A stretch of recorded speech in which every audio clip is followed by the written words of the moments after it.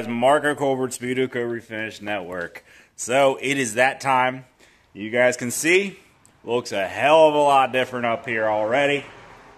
We are finally, after years and years and years and years of moving things around and figuring out where to plot things, we're going to start. I've had this plan for years, actually, when I first bought this building when I was like 28 years old, to make this front into a showroom. Fortunately, the back needed some very extensive renovation, and I was forced to do my projects up here for years. Not anymore. We got the mechanical shop, 4,000 square feet behind the body shop, and then we got like another 4,000 or 5,000 square feet of space in the back.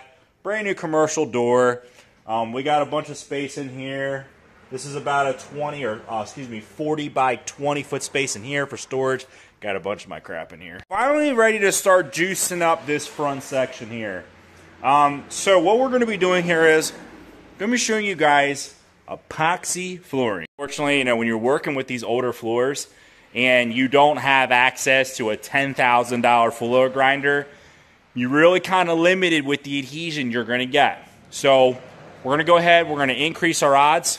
We got our pressure washer.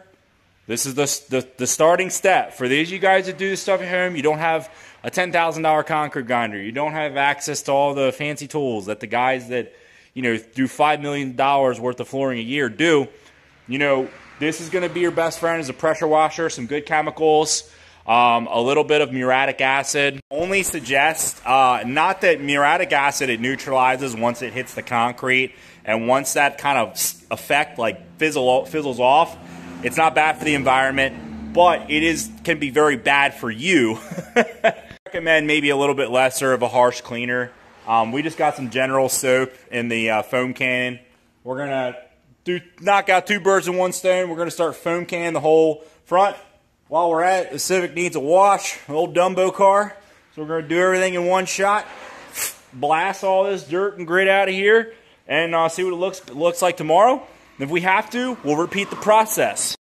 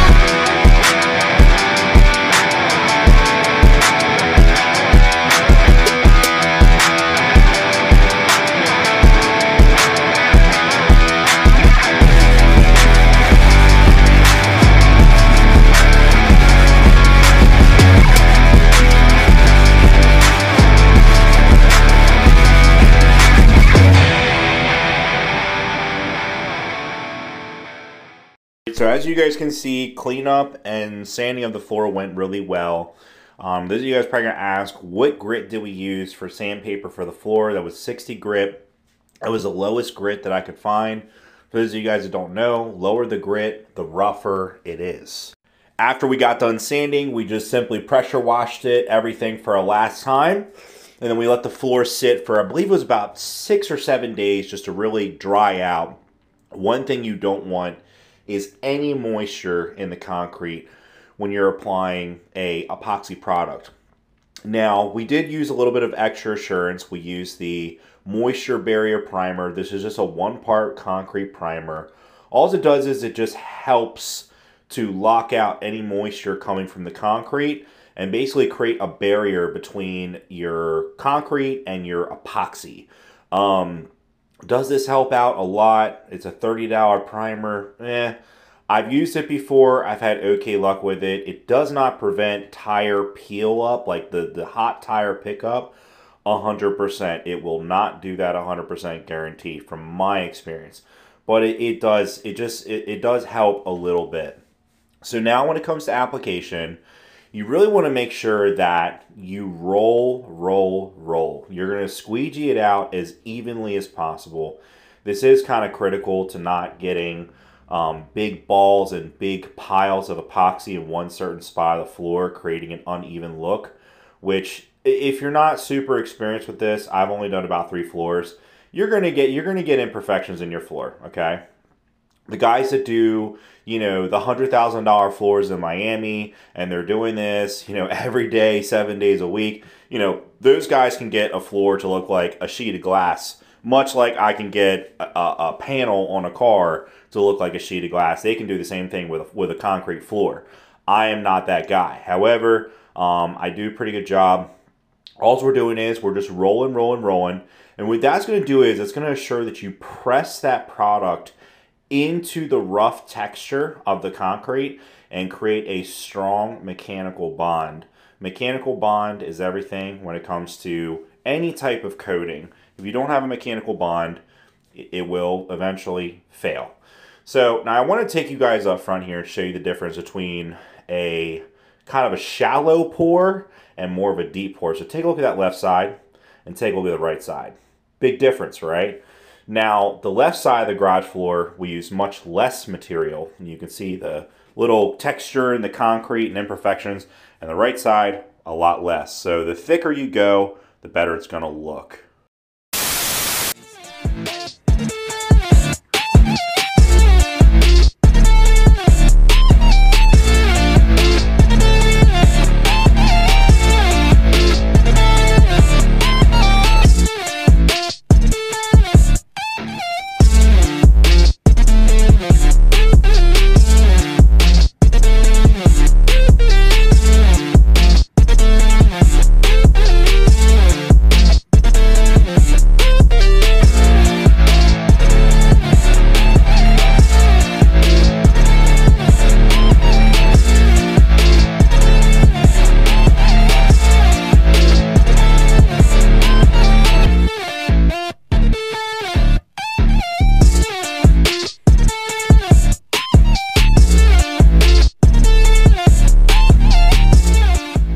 So there you guys have it.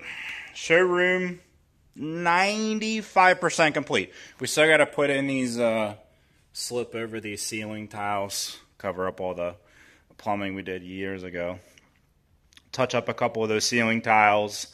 Like little minor miscellaneous stuff. I got to do a little touch up, a couple spots where we got some epoxy on the wall. Probably do a nice little caulk line along here, just to kind of fill in this little crack right here. Just put a nice bead of caulk on it, just clean it up, make it look nice. Also seal it. But here you go. Here's the final result. I do not have a lot of money up here, okay? The total paint for up here, I think I was around, paint has gotten really expensive. I think I was around probably $400, maybe $300. Primer for the concrete floor, I was right around $150. I think I got, no, actually less than that, like 90. I think I got like 3 or 4 gallons of that primer. Is $30 a gallon. As far as the epoxy goes, if you guys like the build on this and the finish and the color, I am going to have kits on my website that you can buy, and you can do this right at home in your own personal garage. Put this stuff on pretty thick. I mean, we poured 34 gallons of epoxy up here. It's 100% solids epoxy. This isn't the gimmick stuff you buy at the big box stores. This is real deal, professional, solvent-based epoxy. Now, where I went wrong was, obviously, we were trying to do everything in one pour. So I wouldn't advise doing that. I would advise doing multiple coats of epoxy. When you do multiple coats of epoxy, you actually end up filling in a lot more of those imperfections in the concrete. But here's what we got, okay? So this is the pigment puddling up in certain spots. And you can see, especially where there's highs and lows on the floor, where the pigment kind of like settled and got a little blotchy. If you go like really close, you can see there's actually a little bit of solvent pop in our epoxy. Yep, you see it right there. A little bit of solvent pop in the epoxy because of how thick we put this on. Once again, my mistake. I was just trying to pour it as thick as possible to cover up as many of the imperfections as I could in the concrete as possible. Only thing you do to resolve that is you would just come back in the next day with like some spike shoes and just put a second light coat of color, epoxy, your color epoxy, on top of that. And then you can come in the third day and you can do a just strictly clear. All you're doing is clear top coat.